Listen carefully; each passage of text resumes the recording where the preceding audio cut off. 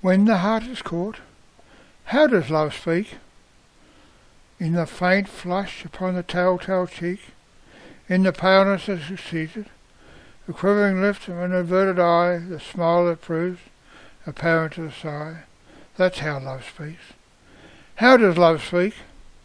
By the uneven heart throb, and with a freaking out of boundless pulses of the heart, if that could stand still and ache, while new emotions like strange motes make a long veiled channel, driving their disturbing course, still as the dawn, with dawn's swift force.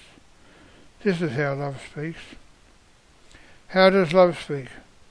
In the avoidance of that, we seek to hold dear, and that which we seek, the sudden silence reserve, when you are near, the eye that glistens with unshed tear, the joy that seems to want to come to counterpart the fear.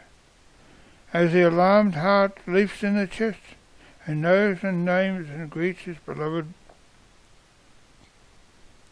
one. This is how love speaks. How does love speak? In the proud spirit suddenly growing meek, the strong and hearty heart has grown humble in the tender and unnamed light, and floods the world with splendour.